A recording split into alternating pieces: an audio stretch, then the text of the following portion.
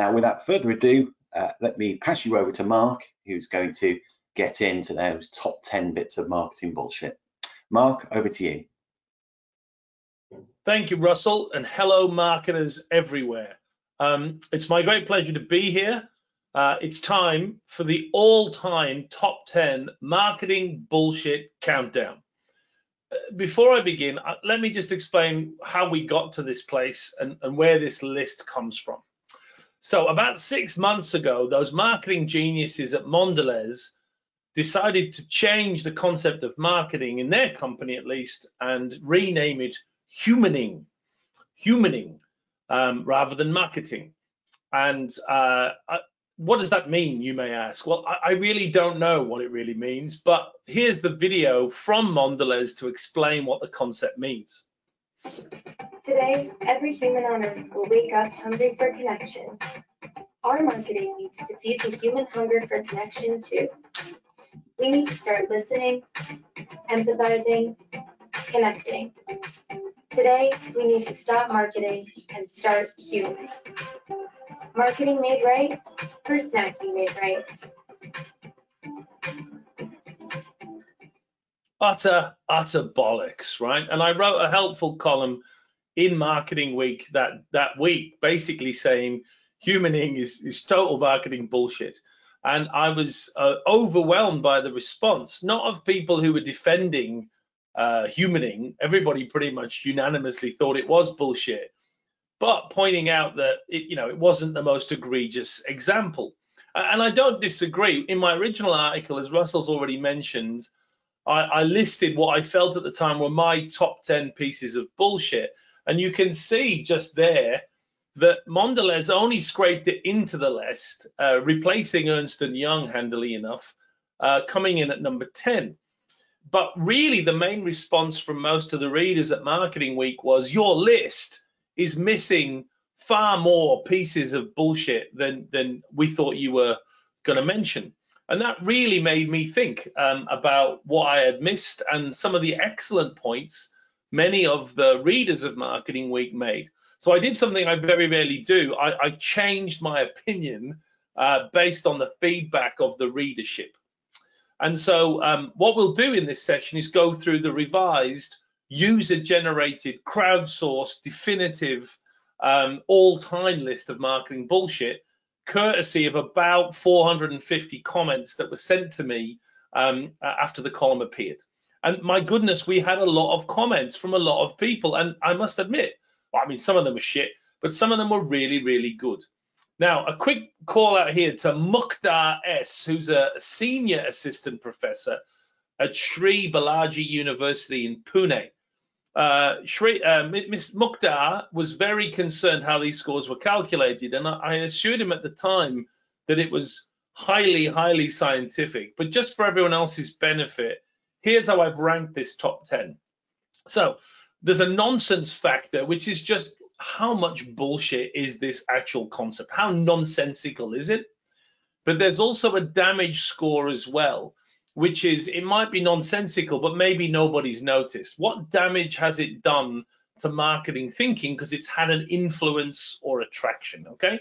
I'm going to score both of those out of 10 and then multiply them to create a marketing bullshit index score, which obviously could be up to 100, okay? Just to illustrate, alas, humaning is still bullshit, but it's no longer in our top 10 thanks to the new entries. Why is that? Well, humaning is massively, massively nonsensical. It scores 9 on the nonsense factor scale, but it's really had almost zero impact outside of Mondelez, and I might imagine quite a little, if any, impact inside the company either. So it only scores an 18, which means effectively it's not going to trouble the scoring anymore. Now, one other point before we get onto our league table. This is a complex scientific piece of work, and there is a secret formula. As I've studied and really waded into this bullshit in great detail in recent weeks, I've come to appreciate and understand marketing bullshit at a level, frankly, that I don't think anyone else can appreciate. So my complex formula captures what's necessary to produce truly world-class levels of marketing BS. And Many of you don't have a training in algorithmic equation modeling. So let me break this down for you in a little bit more detail. I think you need 4 or 5 things to really produce world-class BS. First, you've kind of got to be deluded, right? Whoever came up with humaning was a bit deluded about the nature of the world and generally not getting it.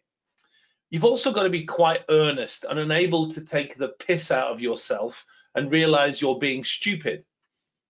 Next, you need a fair old slice of ego. You have to believe you actually know stuff, and you're going to see some massive egotistical bastards in our top 10 list. You've really got to have an overstated vision of your own intelligence to make the list. You've obviously also got to be massively wrong. Your ego doesn't realize it, but you've still got to be wrong. There's plenty of people with massive egos that are also correct. To make this list, you've got to get it completely wrong. And finally, you've got to have quite a lot of impact. Those first 4 elements, there's plenty of idiot marketers out there that have those things, but frankly, no one ever listens to them. You also need to have proper impact to make this list, as you'll see. One of the questions several people asked me when I published the original list is, did I feature in that top 10 list? Chris Garner, for example, was horrified when I included Seth Godin in my original list because he's occasionally very wise, but often I think the analogy I used or metaphor I used was it was like a bingo machine being operated by a drunken chimpanzee. He says some things sometimes that are just nonsensical. And to be fair to Chris, he was taken aback by this and said, look, where are you on the list, Mark Ritson? And I pointed out to him that, I'm trying, but I'm nowhere near this level of Jedi skill to make the top 10. And I've looked, with some humility at where I'm going wrong. And I think, look, I have the ego. I'm certainly deluded and I'm often wrong, but I'm not very earnest. I'm delighted to take the piss out of myself. And I don't have the impact of some of these heavy hitters. I'm working on these things, but I'm not there yet, Chris. But I hope in the future to break into the top 10. Let's keep our fingers crossed. All right, enough preamble. Let's get to the list. I know that's why you and your colleagues are here today. Let's revise the list from 10 all the way up to 1. And let's start with number 10, which is WeWork. Many things about WeWork, but specifically its vision of the role of profitability in a successful business. So young Adam, the founder of WeWork, there's much been written and many more things will be written about this terrifically fascinating man. He said many things. I'm going to highlight 3 because he's kind of like the poster boy of all the bullshit that currently resonates around marketing and business in general. He was like a lightning conductor for all of it, right? The 3 things I would pick out. First of all, these are actual quotes, right? I believe that doing the right thing will not only create the best culture and the best product, but also make the most money. This is a particular delusion of many companies. It doesn't mean we shouldn't do the right thing. It's just that we shouldn't expect it to actually make us the most money. There are shitloads of companies doing the wrong thing and making a lot of cash, and there's a lot of companies doing the right thing and making no money at all. This belief that there's some causality between these 2 things is nonsensical. We should do the right thing because it's the right thing. Anyway, number 2, he said, WeWork is my 5th venture. I failed in my 1st, 2nd, and 3rd and had mediocre success in the 4th. The implication is that his 5th venture, WeWork, is a massive success. And of course, it's one of the biggest failures of recent times. But I've picked this quote because, again, there's a total fucking obsession with failure. I did an interview last year, and one of the introductions in the little questionnaire was, what's been your biggest failure? And I thought to myself, well, I could make something up to look humble and like I've learned something. But the reality is, I've not been wildly successful in everything, but I'm quite happy to say I haven't completely failed in anything. And I don't think that's a bad thing. When I was at MIT, everyone was obsessed with failing and learning. Sure, but you could also just succeed and learn too. And I think, the WeWork story also illustrates this obsession with failure is good. But the reason I really want to pick on WeWork and Adam's ridiculousness is his point about profitability. And as he says here, you can choose when to be profitable. Yeah, that's horseshit. But again, it speaks to this nonsense business culture that says Profitability is overrated. You don't need to make a profit. You can, as long as the company is valued. We're a D2C business. We don't have profits. We have losses, but we have a long-term plan for the market, blah, blah, blah, blah, blah. In the last 10 years, we've become strangers to thinking about profitability.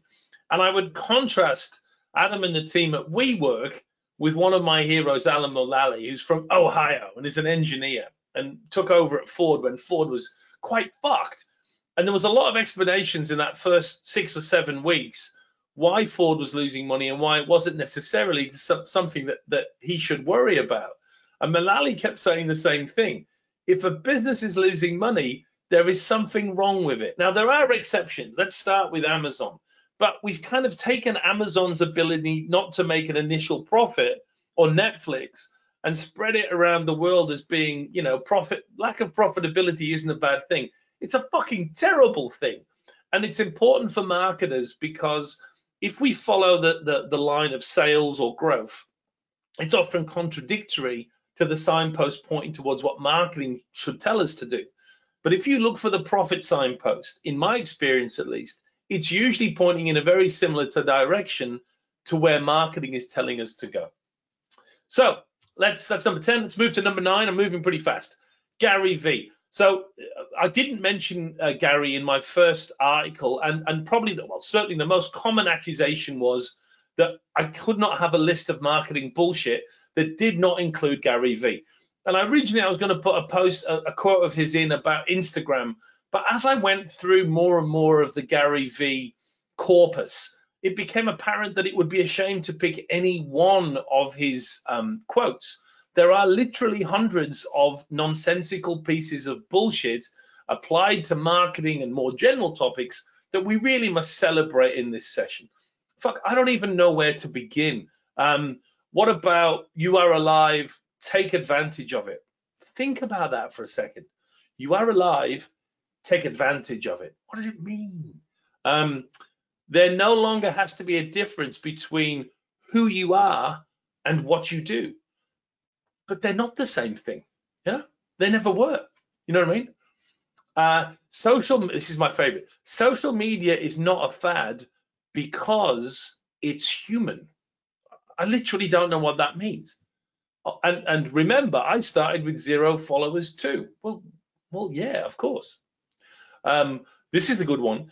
You're not lost. You're just early in the process. We could go on all night. So I don't want to pick any particular Gary V thought. I just want to put the whole cultural concept of Gary V in there at number 9. Okay. Now for number 8, I have to first make you imagine a scenario. So I want you to pretend you've been brought in as the marketing director or CMO of a large company.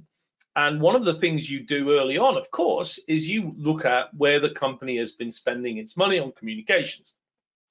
So you bring in this handsome fellow who's running marketing communications, and you say to him, so take me through, you know, what's been working and how you're spending your money and what's going on with the comms. And he says to you, look, I'll be honest with you, mate. I've got no fucking clue where half the money is going or whether it's working or what's going on. Half of it's working, half of it isn't. I really don't know. I couldn't tell you which half, right? You would fire him in about 4 seconds, right? You'd be like, you're an idiot, right? Get out the office. Well, this, of course, is exactly what we got from John Wanamaker, who comes in at number 8 in our all-time league table. It's probably the most famous marketing quote of all time. Wanamaker, who's actually a bit of a genius and kind of the grandfather of modern retailing, once said, apocryphally, we think, half the money I spend on advertising is wasted. The trouble is, I don't know which half. It's sometimes attributed to other people, but Wanamaker is the person that it was originally attached to.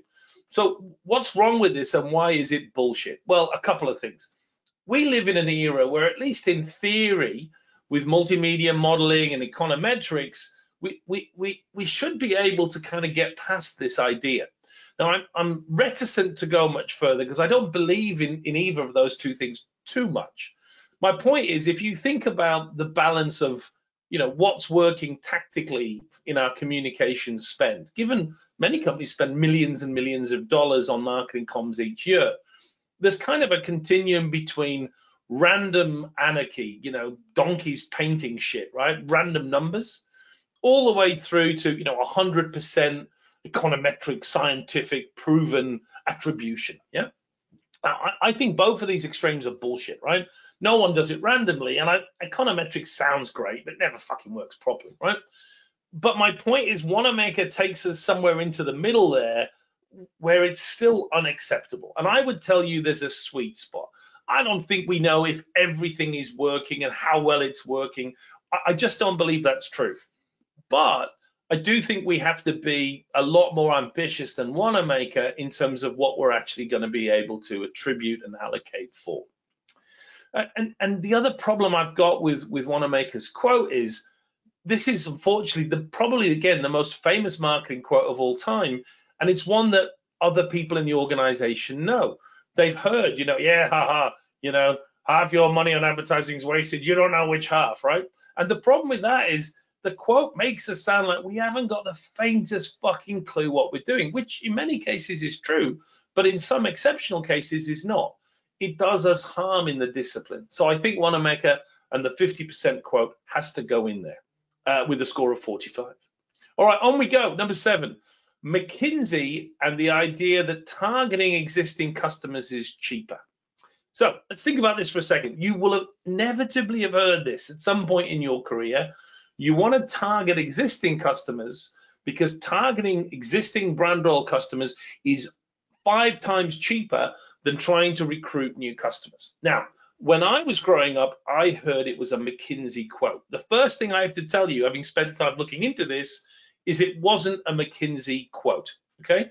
It actually can be traced back through several different companies, the Harvard Business Review, Tom Peters.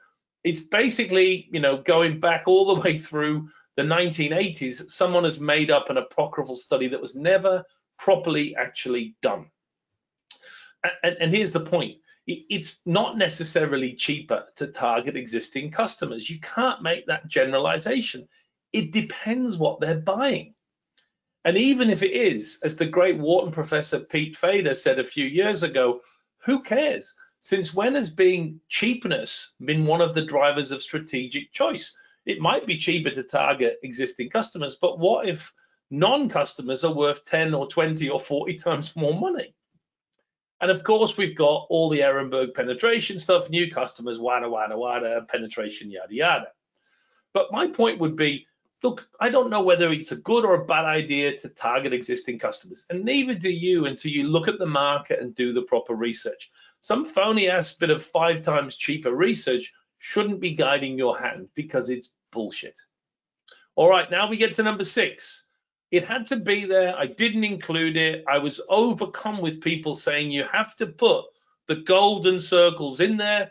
We are talking, of course, about Simon Sinek asking why. So you all should be familiar with the golden circle. Incidentally, one of the tips for bullshit, really world-class bullshit, is to put golden in front of something and shapes. We'll see it later, a different golden thing. But anyway, you all know this. It's all about why and how it's linked to the brain. This is about 10 years old now, but it's done enormous damage to our discipline. What I want to do here is pause. I want to see an early version of Simon Sinek introducing this model. Look at how nonsensical it is from the very beginning. Admire the bullshit. He is a master of delivering bullshit in a dramatic way. But look at this shit. It smacks of bullshit from the very beginning. About 3.5 years ago, I made a discovery. And this discovery profoundly changed my view on how I thought the world worked, and it even profoundly changed the way in which I operated it. As it turns out, there's a pattern. As it turns out, all the great and inspiring leaders and organizations in the world, whether it's Apple or Martin Luther King or the Wright brothers, they all think, act, and communicate the exact same way. And it's the complete opposite to everyone else. All I did was codify it. And it's probably the world's simplest idea. I call it the golden circle.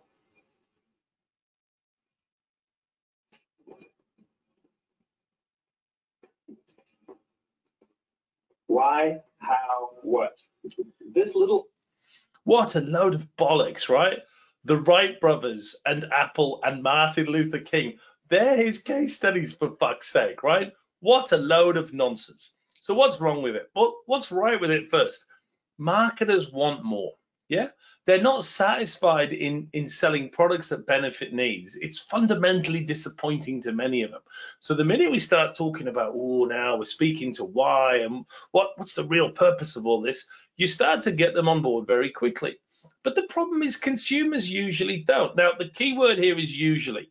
Look at anyone like Cinex selling the purpose bandwagon. It works. Purpose works. Why works? It's always the same. It always works, right? That's not true. Sometimes it does work and that purpose can have a place, but usually it doesn't. And usually customers don't care. They say they do in a little bit of honky research, but the reality is they won't pay for it, or they'll take product functionality over the why driver. It's also way too far up the benefit ladder if you understand how to position brands. The great cartoonist Tom Fishburne captured it beautifully. We've gone so far up, we've entered an era of bullshit, way beyond the product feature or the product benefit. We've gone to a place beyond any credibility. And ultimately, purpose is a form of positioning. And like any positioning, if you're going to position a brand, you have to pass the 3 C's. Does my customer want it? Can I deliver on it better than or different from the competition? And again with purpose, we see customers don't really want it, companies aren't really delivering on it, and every competitor has something very, very similar. But most importantly, and the reason why the golden circle and ask why is bullshit, is because it makes brands more important than they are. Brands are portrayed here as big things where people care about the purpose of the company, and that's fundamentally more often than not the case. Brands are little things that customers really don't give a fuck about, and that's the way to think about them. Never mind asking why. Customers don't ask any questions of brands most of the time. All right, now we're getting to the top 5, so it's getting pretty bullshitty now. Prepare yourself. Put on your long wading boots for the next one. Oh, Tropicana's new packaging. So just over 10 years ago, Pepsi wanted a new logo, and they hired the Arnell Group, headed by wondrous marketer adman Peter Arnell, who produced, and it was leaked to the press, the breathtaking proposal to PepsiCo on how they were going to change the Pepsi logo. It included all kinds of made-up scribbling bullshit about the old Pepsi logo. It included weird diagrams about gravity and shit. It even had the golden ratio. You see the link with the golden circle and the golden ratio and the Mona Lisa and all that shit? The golden ratio. And as a result of all that fine work, the Arnell Group were able to produce this masterpiece. Yes, the new Pepsi logo. Well, having done that work a year later, they were called in to do their Tropicana rebrand. You may remember this, yeah? They took the existing Tropicana packaging and created something entirely generic instead, and spent a fortune on advertising too. Why was this such a big pile of bullshit? Well, first, as we all know, there was a shit ton of distinctive assets that were thrown out the window, and the new design looked very, very generic. Second, it's an almighty amount of money. It was only a few months before PepsiCo went, fuck that, go back to the old packaging. But by all accounts, there was $1 million to the Arnell Group, $40 million of advertising, and $30 million of lost sales before Pepsi did the 180. But the reason this is so high in the list is because of Peter Arnell. Don't talk to me about Gary Vee. Don't talk to me about Simon Sinek. You want the king of marketing bullshit, you need Peter Arnell. When I was putting this list together, 2 of the great thinkers of marketing, both Byron Sharp and Bob, the ad contrarian Hoffman, both suggested Arnell. And this particular speech, which is the zenith of bullshit presentations, I give you Peter Arnell explaining why he's going to fuck up the Tropicana packaging and making every single syllable nonsensically up. Started on a journey approximately 5 months ago to try to give a new refresh, new energy to Tropicana. So we thought it would be very, very important to take this this brand and bring it or evolve it into a more current or modern state. Emotionally, it was very, very difficult, and it still remains difficult for everyone to grasp the importance of that change because it's so dramatic. But of course, historically, we always showed the outside of the orange. What was fascinating was, of course, that we had never shown the product called the juice.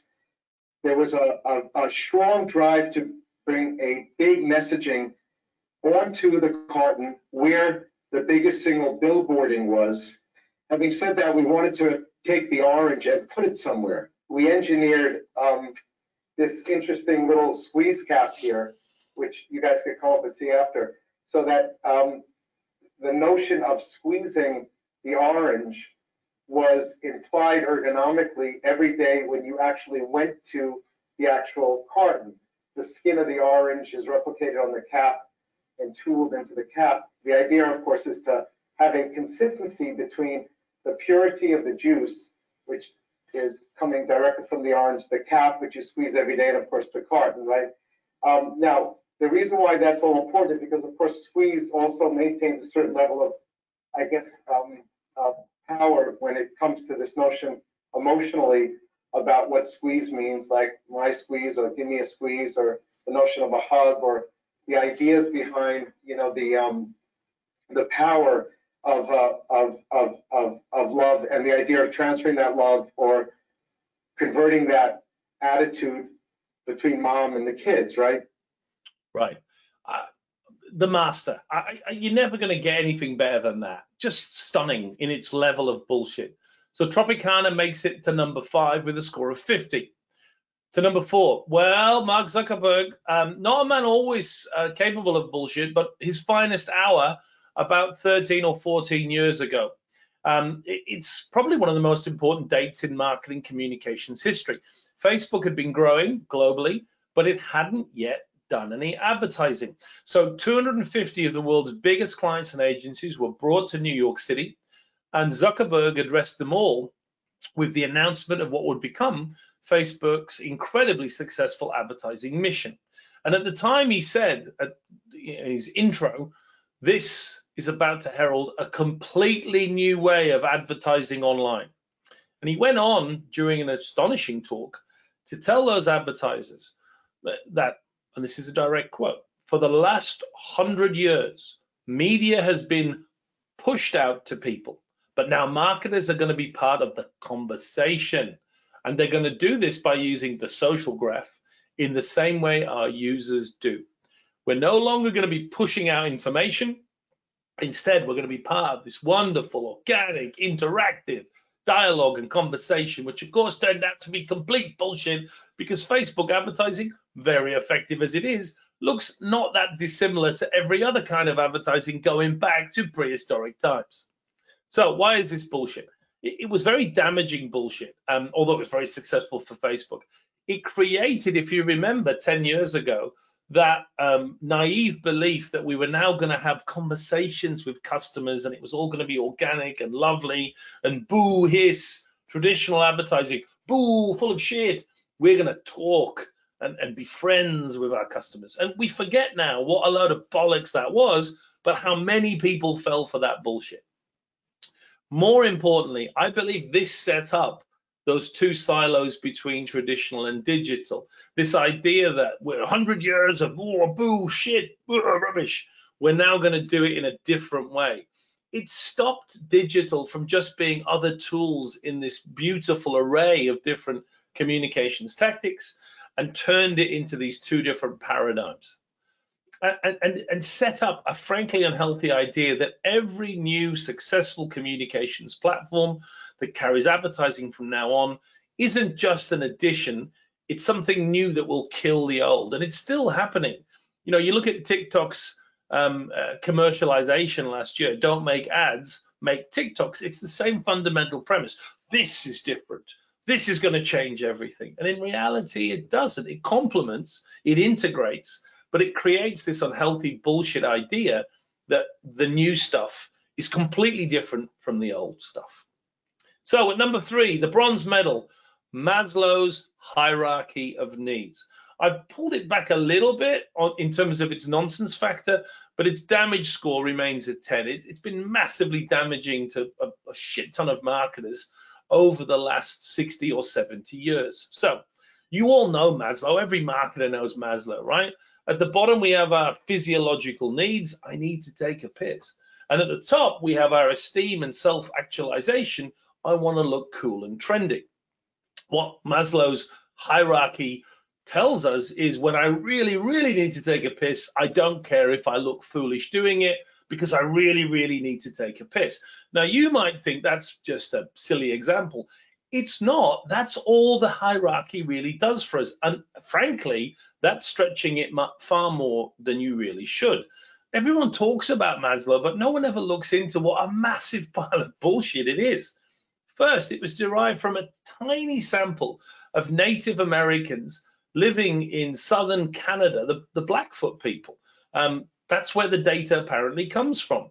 The Blackfoot themselves reviewed what Maslow had to say about their orientations and aspirations and commented in a very intellectual and frankly far more advanced way that this was a load of bollocks and didn't capture the tribe's philosophy at all. Their tribe's philosophy was far more nuanced than this silly little theory of Maslow, and Maslow didn't disagree. But even worse criticisms came from social scientists during the 1960s as Maslow's theories began to pick up. One particularly famous theorist said this is based on a bad or even poor experiment, and said, I'm a little worried about this stuff, which I consider tentative, being swallowed whole by all sorts of enthusiastic people. So who was so worried about these limitations of this frankly tentative, ropey theory? His name was Abraham Maslow, and he was really worried that some of the shit that people had been reading that he'd written 20 years earlier was actually not that good.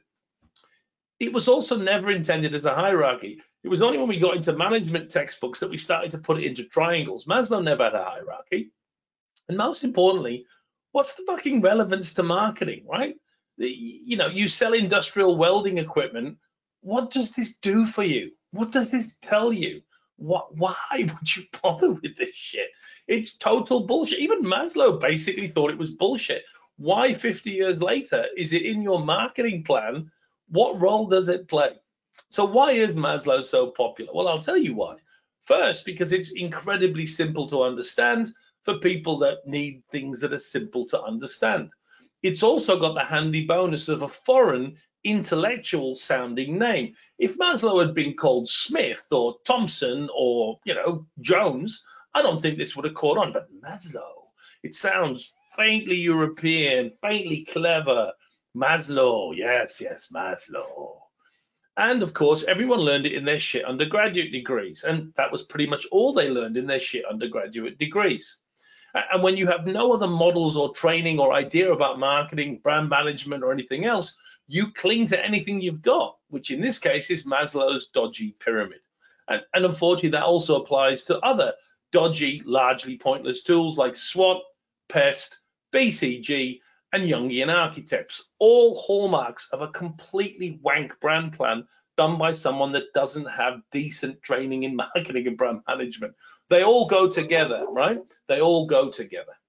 All right, next, I've just mentioned it, brand archetypes. What a load of bollocks, and defended by far too many people.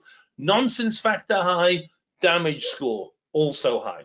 So brand archetypes, as you probably know, are based on COD Jungian psychology, that there are eternal, recurring characteristic tropes. In this case, things like the lover or the jester or the everyman.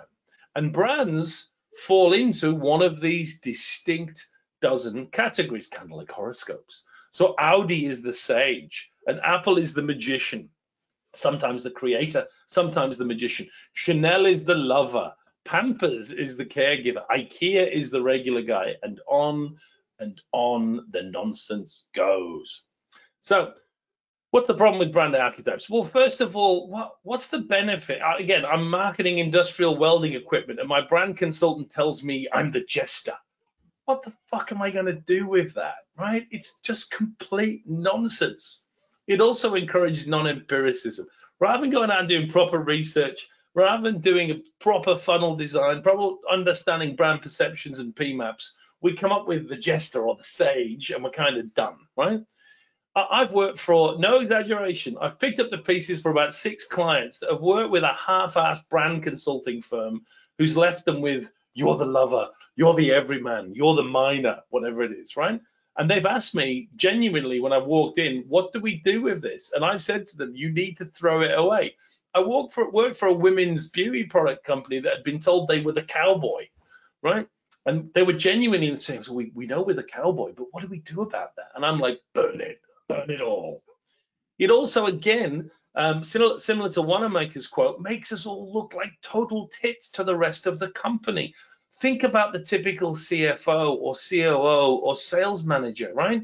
And think about the fact they learn that what we've been doing is sitting looking at a Zodiac style wheel, deciding that we're the jester.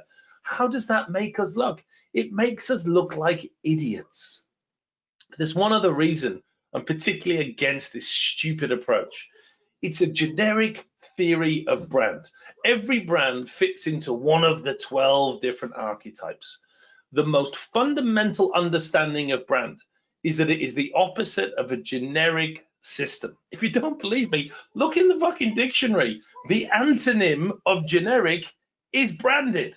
What does that tell you? It tells you that coming up with the idea that you're one of 12 things, a generic categorization, runs against every principle of brand. Understand the brand in itself, understand its heritage, understand what drives the loyalists, understand what's in this brand, because that's what brands are. They're not generic, ridiculous, recurring 12 different archetypes, which leaves us with only one more to go. I've decided after much contemplation and calculations that Russell Reeves and the USP should be at the top of my list. Why is that? Well, it's not as nonsensical as archetypes or Tropicana's new packaging, but again, the damage that it's done over the years to brands and to marketers is not to be underestimated. So Russell Reeves was a cool dude, no doubt about that. He has the best profile pictures on the planet, which always involve him smoking some ludicrously refined 50s cigarette. And the USP itself is a fascinating concept. It's bullshit, but my God, like the other stuff, like the golden circle and the rest, it sounds with face validity very good. So Russell Reeves said, for things to work, you need an advertisement which must make a proposition to the consumer. The proposition must be one that the competition cannot or does not offer. And then 3, it must be so strong that it motivates customers to act. The bit in the middle is the thing that should trouble you. The proposition of the USP, the U in the USP, is one that the competition cannot or does not offer. Differentiate or die. So what's wrong with that? Does unique even exist? In my experience and the experience of almost everyone else that's looked at perceptual data, the simple answer is it doesn't. No one even owns an attribute. Very rare you see that, let alone they have an attribute that no one else has. And even if, let's say, you could own an attribute and it's unique to you, yeah, can you sustain it given the amount of replicability that's out there? And my point is, why does it have to be unique? Why can't it be a relative advantage? Why do we push the uniqueness so much? What if I'm just taller or faster or quicker? Okay, I can see that having a unique attribute would be brilliant, but given it's impractical and largely impossible, why not just be more of something, simply better, as Paddy Barwise once said? And finally, as we learn more and more about distinctiveness, we learn that's more important anyhow. It's not that we are different, it's that we come to mind first. It's not that we run the race differently, it's that we run it quicker and come into the cognitive thinking of our target customer first, and on that there is much more to be admired. So there it is, our final definitive top 10 list. Behold the bullshit. Now, a couple of things before we finish. Nadia Lotta pointed out at the time she'd be interested to see the list in reverse. What would the top 10 marketing non-BS list be? Well, I think there's a simple way to do it. Take the BS list and invert it. And you know what? You get some pretty good advice about what you should do to be successful in marketing. If this is BS, the opposite is probably good advice. So, number 10, profit matters. Worry about profitability and let it guide your actions. Gary V. Do you remember that episode of Seinfeld where George Costanza did the exact opposite and was very successful? That's what I would do with all of Gary Vee's advice. I would invert it and do the opposite. Shit, even Gary Vee agrees. He recently tweeted, "Watch what I do, not what I say." Try and account for 100% of your advertising effect. It'll never be possible, but don't feel happy with Wanamaker's 50%. Try and explain everything. At least have a go. McKinsey, brand loyalty is cheaper. It maybe isn't, and it certainly isn't better. Step back, look at your funnel, and work out what your objective should be year in, year out. Cynics ask why. Don't do that. Focus instead on the benefit that customers truly want. It might be why. Sometimes it probably isn't most of the time. Get anchored in the world of the customer, not the golden circles of Simon Sinek. Tropicana's new packaging. Don't do that shit. Never rebrand. Never redo packaging like that. Evolve it, revitalize it, but don't do what Arnett was doing with Tropicana. Maintain your distinctive codes. Never alter them, just update them and keep them present. Zuckerberg's ad revolution. Ignore it. Facebook have these days. It's all just communications. Treat it all equally. Learn to integrate it together as a common suite. There's no such thing as digital or traditional. There's silos and mental models that get in the way of doing better comms. Maslow's hierarchy of needs. Fuck Maslow's hierarchy of needs. It's nonsensical. Instead, go back to research and understand your market drivers. You don't need, again, these generic models. Listen to your customers, understand what they want, and position your brands accordingly. Similar to that, brand architects, get rid of all that zodiac nonsense. All you have to do is, again, do a proper diagnosis and position your brand as your brand, and only your brand could be positioned. And finally, the USP. You need to think about distinctiveness, and you can think about differentiation as a relative concept and a combination of different things rather than some unique, amazing holy grail that you'll never get. My point is that if you invert the bullshit, you get some pretty good advice on how to do good marketing. And weirdly, almost coincidentally, all of these non-bullshit things are covered in the mini MBA in marketing. Or perhaps that's also bullshit too. All right, I'm done, Russell. That's me done.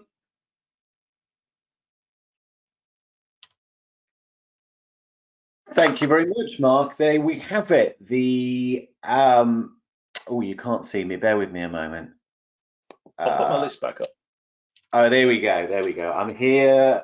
I'm visible, and people can hear me. Thank you, Mark. So there we have it. The definitive top 10 marketing bullshit of all time. I'm particularly happy to see Peter Arnold still made the final list. That's the most comprehensive bunch of without substance I think I've ever heard, and no self-awareness whatsoever. Bless him. Thank you for that, and thank you for everybody who's posed their own comments. Some questions, a lot of agreement. Let me just answer a few questions before we go any further. Lots of people asking whether or not this recording will be available afterwards. It will be. Anybody who just want to watch it again or share it with others, I think it'll be available, I imagine, in the next few days. I'm sure we'll send you a link to everybody who's registered. So lots of people who are agreeing with you. There's even a sliver of support for Gary Vee, but let's not go there. A couple of people who are pointing out things that aren't there. So let me start with those. One I know would have been in contention for your own list, Mark, the SWOT analysis. A few people observing that actually there. I know you're not a fan, which to somebody like myself who's done many on their own brand over the years, I'd like to know why it's such a bad thing. Well, it is bullshit. It's a good call, first of all, very good call. It scores very high on damage because it's infiltrated most bad company planning sessions. It's not nonsensical, though. It's just useless. So the point about SWOT is never in the history of management has anyone drawn that quadrant, spent 8 hours inanely filling it out on a whiteboard, and then gone, holy fuck, look in that top left corner, our competitor's new brand is a threat next year. We need to do something about it, right? it's obvious to the point of banality, but that doesn't make it bullshit. It just makes it pointless. So it scored 1 or 2 on the nonsense scale, but 10 on the damage. Yeah. So yeah, absolutely right. It's nonsensical. It's useless and nonsensical, but didn't make it into the top 10, unfortunately. Thank you for that. Somebody else mentioning love marks. What do you make of the concept of love marks? I think that's absolute cock, absolute and total cock, bang on the money. But it only made it into the high 30s, very high on the nonsense scale. But the damage it's done is relatively limited now.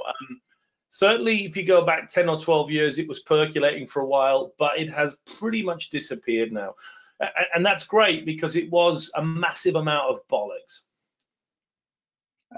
A question here, and they've requested anonymity, so I'll respect that.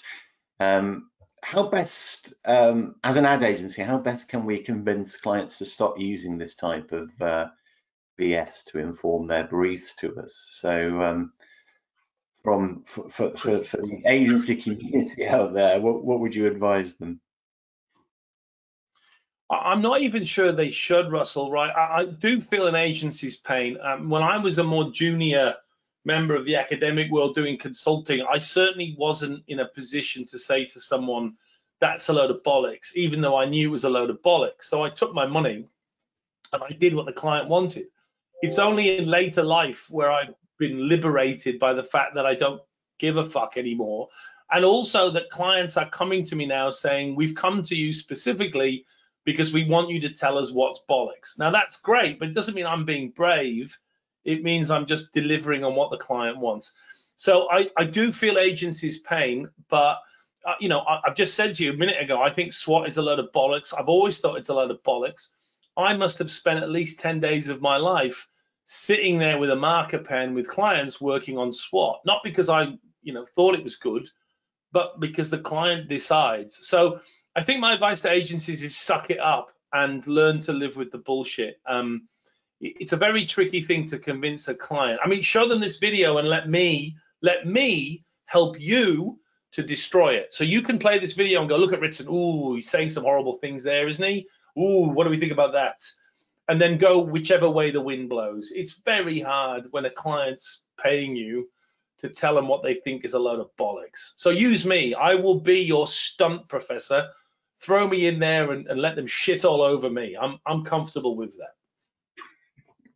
that. Sound advice. Let Mark be your support network.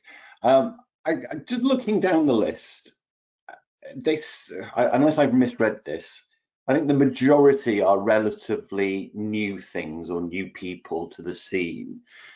Why is there more examples of bullshit, let's say, in the last 10 years than there has historically been?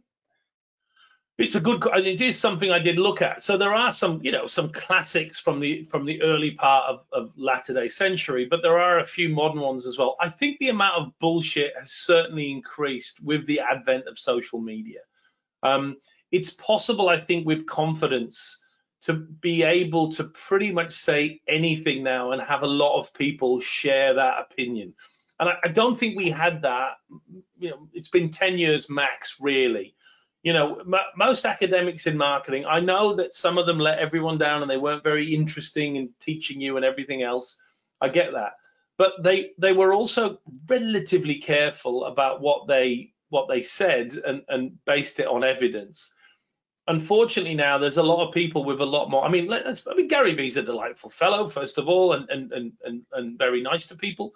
He's not a bad chap, but he has 100 times more impact than me and Byron Sharp combined on marketing thought right now, and Phil Kotler thrown in as well, right? So when you've got someone with the ability to produce that much content about that with that much bullshit inside it, you're fighting a losing battle. So yeah, the bullshit quotient is certainly increasing, but again, there are classics there, right? You've got to look at, Wanamaker's is a big one. Zuckerberg's 10 years old. Maslow's 60, 70 years old. So there are some classics there that will be hard to dislodge. I mean, that's a question of my own, really.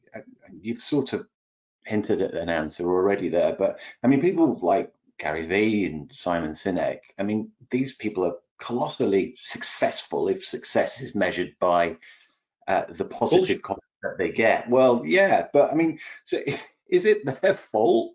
I mean, maybe I'm peeling away at layers of psychology here, but is it their fault? You know, because people want this stuff, and yeah. No. Look, let's be clear. I mean it. I'm half impressed. If you look at the full Simon Sinek presentation on the Golden Circle, it's horrifying and entrancing at the same time that you can produce that much horseshit delivered with such drama and authority. It's truly impressive. I mean, the way I discovered it's the other way than you expect. Look over here, not over here.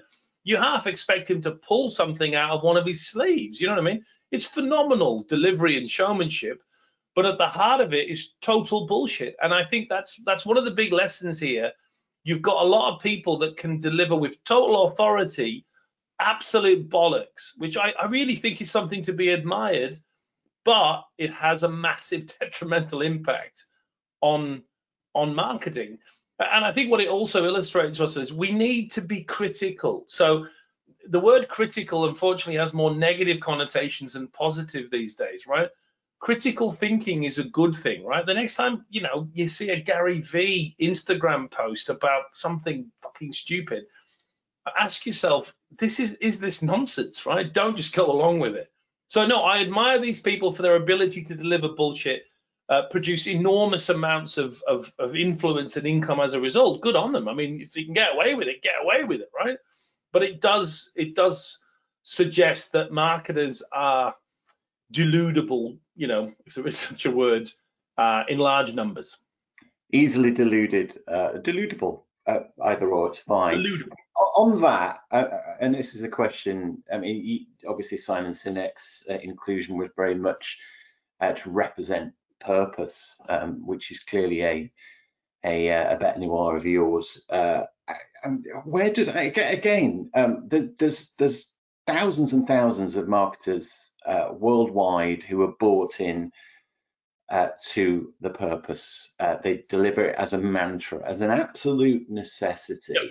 And every single one of those wrong. I mean, surely they can't be. These are clever people in charge of millions of pounds of marketing budget, influential leaders in very successful companies. There must be there must be a modicum of non, right? No, probably not. I mean, first of all, yeah, there are some companies that have a genuine purpose. So first of all, let's put a little bucket of, I don't know, 5% over there, right? There's no absolutes. Second, brand purpose does have a much more legitimate role in terms of the employer brand, making people feel like they're here not just to make widgets, but they have a bigger role to play. I think that's more legit as well. But the rest of it is just bollocks. You've got to remember about half the CMOs in the world, even at the biggest companies, have no fucking clue what they're doing. You've had these conversations too. You just can't admit it, right? We all have these conversations at a certain age and a certain level where I go, hey, she gave a great speech. She seems, and one of the other people that I respect in the world will go, about half of them are just following random pieces of knowledge and don't have a clue what they're doing. They're just playing the angles. There's another half that know it's all bullshit, but they're not going to do what I do because they can't. They're going to go, oh yeah, brand purpose is very important to us because it might get me the next job as the CMO of a large bank. So yeah, there's a lot of private conversations that go on about brand purpose. Never forget what happened when around that time we talked about Zuckerberg earlier, and we talked about organic social media and people having relationships with brands. That was all cock, total cock. And most of the industry fell for it and started believing that if you set up an organic relationship with all your customers on social media, it was a whole new way of doing business. And of course, that was all bollocks, right? Social media was no such thing. It was just another way of doing effective advertising. So now purpose is a lot of bollocks for most companies, but I appreciate you can't just stand up and say it because you know you look like an idiot. You know, I'm fully aware that many people think I'm a complete idiot because I think most companies' brand purpose statements are total bollocks. Mark, another Mark's got a question for you. what brands do you consider being, sorry, forgive me, being best? Oh, let me rephrase the question. What brands do you consider that should use your inverted BS ranking? I imagine most D2C brands should certainly start with profitability in your mind, but which brands would most benefit from your inverted ranking? Well, Mondelez could probably do it, do a little bit of help there at the moment based on what's going on there.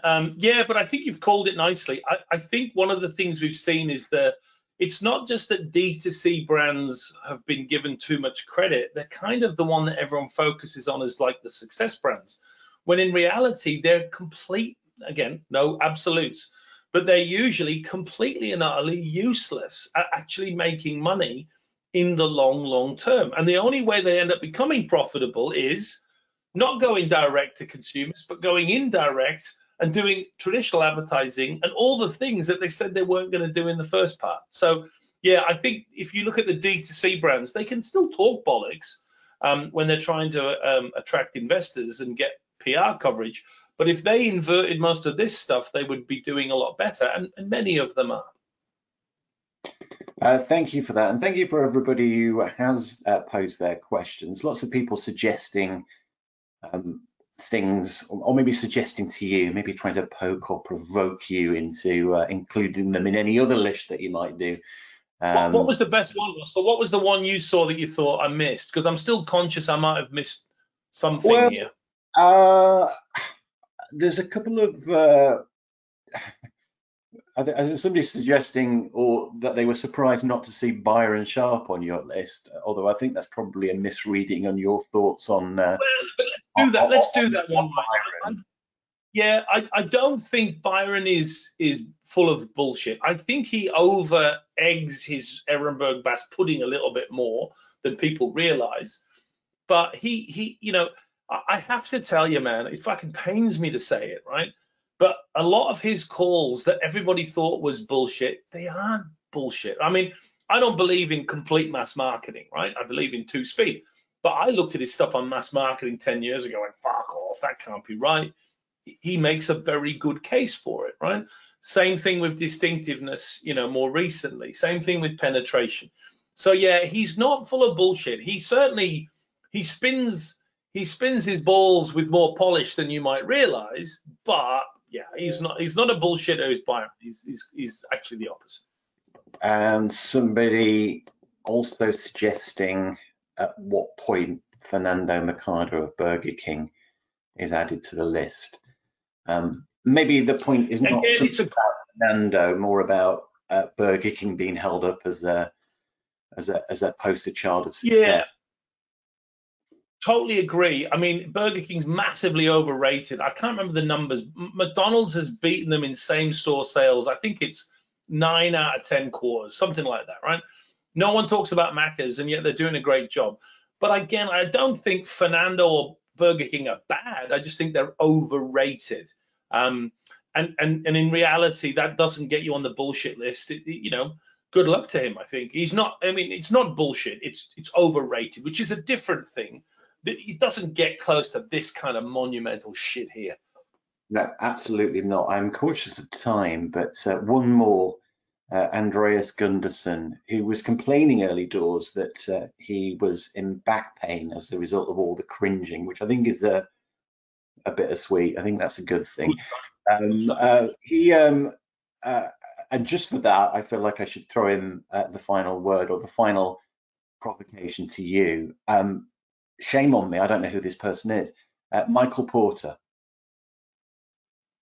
Oh, that's interesting. Yeah, I think it's yeah, but I've got to tell you, it's not close enough to our world. I mean, Five Forces, yeah, but not the damage score to marketers. It doesn't come up a lot in our world. There is bullshit attached to it. I agree, but yeah, it's not a big one for us. I would say is my defense there. Don't disagree. The Great Porter, full of a bit of shit there, but nah, it's not big enough on our radar to have enough impact, I think. Okay, I'm going to slip one more in at risk of the platform exploding because we're 2 minutes over. This is from Anita Sahu. where do you rank things like advertising is dead? It's all PR, influence, word of mouth. I offer you that one. Yeah. That's to knock it. I think that's a very good point. Anita's making a great point there. The general death myth, I think, is very, very true. The problem is it's kind of, I wanted to attribute something to each of the points of bullshit, you know what I mean? Or it to be an actual concept. So I'm not disagreeing. I think there's a lot about death that we could have had.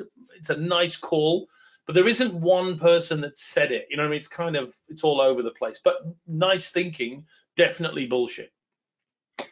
Wonderful. And on that note, that definitive note, let us wrap up today. We've had loads more questions, loads more suggestions since we began this Q&A. And forgive me that we didn't get a chance to get through every single one of them. Perhaps you can post in response and reaction on LinkedIn, and do share the link to register to watch this on demand later. But thank you, Mark. Thank you very much for going through your top 10. At least Can I ask our punters as well, if you guys don't mind, take a screenshot of the list, and by all means, you know, pull it apart and post something that says I missed something, or one thing was too high and something else should have been too high. I'd love it if we can start a proper debate about making more people aware of what is and isn't bullshit. Have a go at me. I'm up for it, maybe. I don't care. But yeah, you know, screenshot this and then tell me what was wrong, because I will read all those comments and try and send them out. You know, post something. Let's have a discussion about it, and you know, don't hold back. What did we miss? Let's go. Let's make this a proper debate. It's too optimistic and fluffy out there. Let's be a little bit more critical in a good way about things. I think that's one of the things that resonated with me. It's the need for critical thinking. I mean, we can kick this stuff around, and it's a bit of fun here and there. We get to slay a few sacred cows. But actually, the thing that you did towards the end of your presentation in the inverted list then becomes a template, or at least a starting point for conversation about what good looks like, not just a let's throw some rocks at some stuffs that is quite obviously nonsense or bullshit, as is the word of the morning. So thank you to everybody that watched. Thank you very much to Mark, and we'll see you all next time. Take care.